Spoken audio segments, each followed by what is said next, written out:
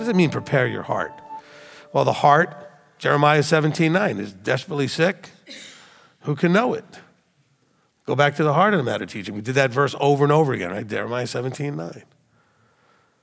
It's not in man's understanding in their heart to know which way to even place our own feet. The way that seems right to man leads to death. You know these verses. And so the heart has to be prepared. The heart is where information and emotion come together. If you prepare the heart to deal with that in a correct way, a Yahweh-focused way, by seeking Yahweh in it, but the heart has to be prepared, meaning ready. What does prepared mean? If I told you that, for example, we were going to war, and I said you need to prepare, what would you do? You'd make sure that you had your provisions, your weapon, your armor, you'd practice, right? You'd prepare for what's coming. So he says you need to prepare to seek Yahweh.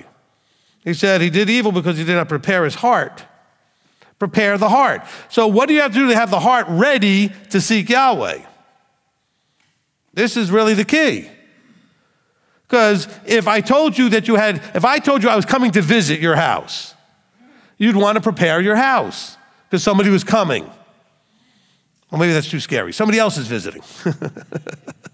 But I'm saying if you knew you had, like say a family member who hasn't seen you in a while says, hey, I'm going to be in town next week, you'd make sure you clean the house a little bit differently and get a room ready for them. I mean, you prepare for them coming. You'd have to think about what do they need, so you're prepared.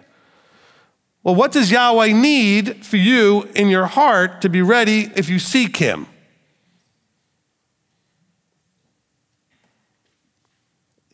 Are you emotionally able to receive?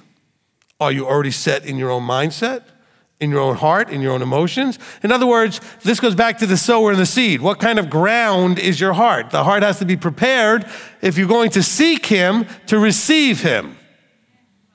And this is very simple. You may have to do a lot more things if someone's coming over your house. But to have your heart ready to him, you have to receive him. If you're going to seek him, you're seeking him why? So you can receive something from him. So if you're going to seek him, you have to be able to receive.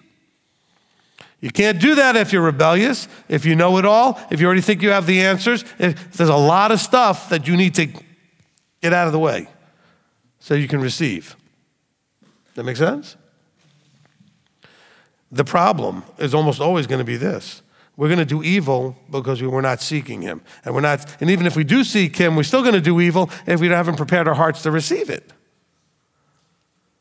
Because remember, I taught you about revelation, not the book, the idea of getting a revelation.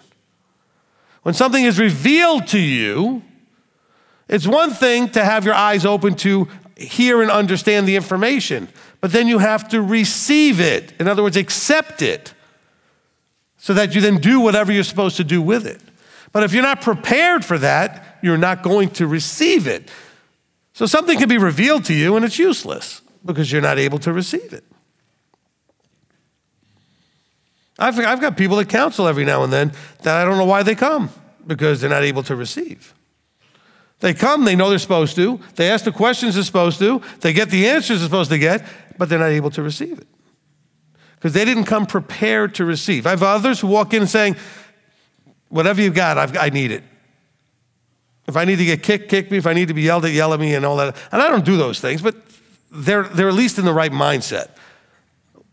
I need, and I'm prepared for whatever it looks like. I'm not going to prepackage it. That may be the big problem.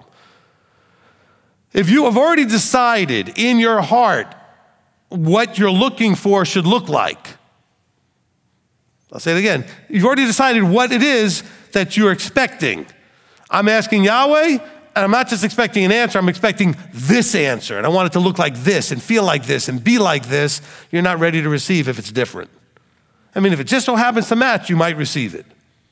But what if his answer, as I've often said when we pray, Father, I accept that your answer may not be in the form that we had wanted it to be, but we always accept it's the right answer, but only if we're prepared to receive it. If you're not prepared to receive it, it's not going to matter what form his answer was in, because you won't be able to receive it. So as we close with this for today, I want us to understand that we need to be really focused on not only understanding evil and what it is, but these other two things. One, we tend to have in us by default. I didn't cross myself, I just was pointing. I just caught myself in the monitor. I was like, what am I doing here?